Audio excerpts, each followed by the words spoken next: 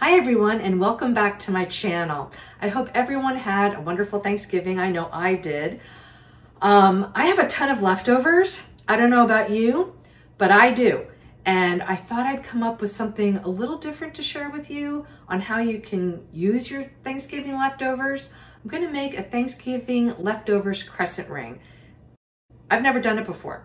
So come along with me on this journey. We just need a few simple Thanksgiving leftovers. So today for our crescent ring, I'm using turkey meat, obviously, shredded, cranberry sauce, mashed potatoes, stuffing, and crescent rolls.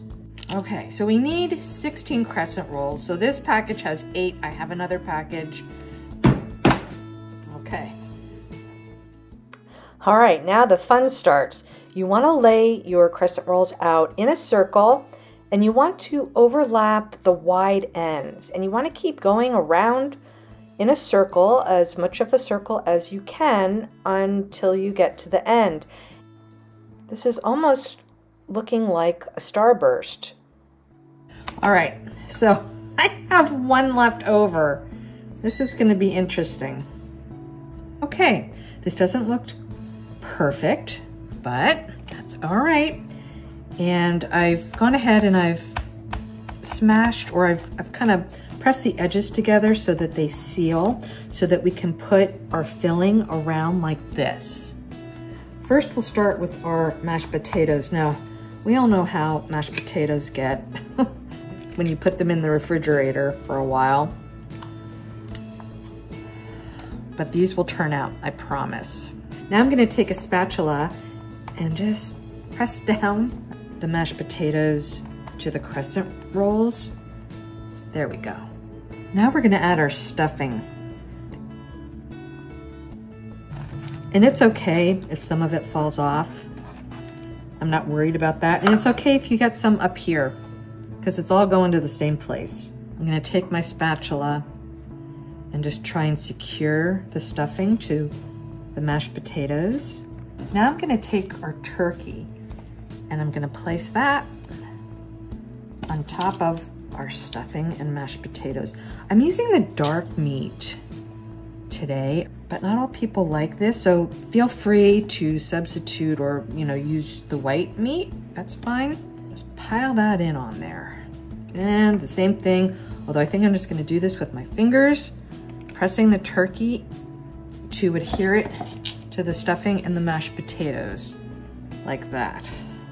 Now I'm gonna take our cranberry and I'm gonna put that over the turkey.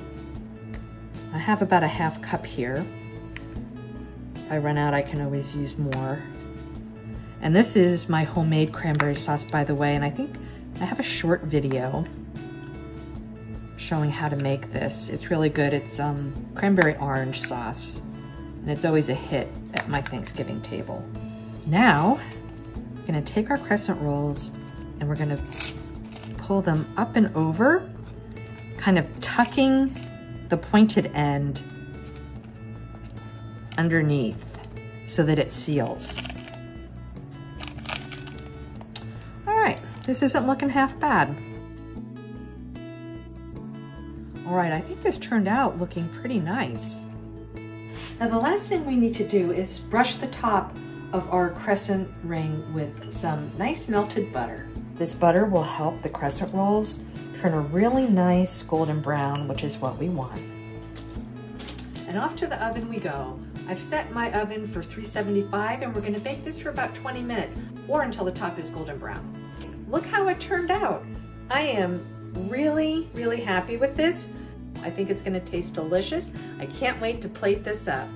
Thanks for joining me today, everyone. I had a good time. I hope you did too. I think this Thanksgiving leftovers crescent ring turned out really well, and I'm hoping that you can add it to your recipes for Thanksgiving leftovers. If you like this video, please give it a thumbs up, leave me a comment, and subscribe. Have a great day, everyone, and I'll see you next time.